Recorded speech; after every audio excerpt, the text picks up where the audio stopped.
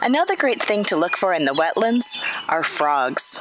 Spring is a great time to not only visually look for frogs, but also to listen with your ears. Spring peeper, Michigan's smallest frog, is also its loudest. You can look for them by looking for an X-shaped mark on their back, but they are small. They're less than 1.5 inches long. Spring peepers are called spring peepers because they tend to peep like a chick. And they do this call usually after rainstorms, but also from early spring until June when they are mating. Their vocal sacs are bigger than other frogs, which is why they're Michigan's loudest frog. When you're looking for spring peepers, you need to listen for this sound.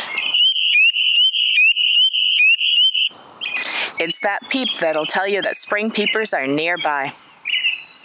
Western chorus frogs are another common sound in Michigan in the spring. They are also quite small like the spring peepers, but they are easily identified because they have a white strip along their upper lip. Chorus frogs, when they call, actually sound like you're rubbing your fingers along a plastic comb. When you're looking for chorus frogs, listen for this sound.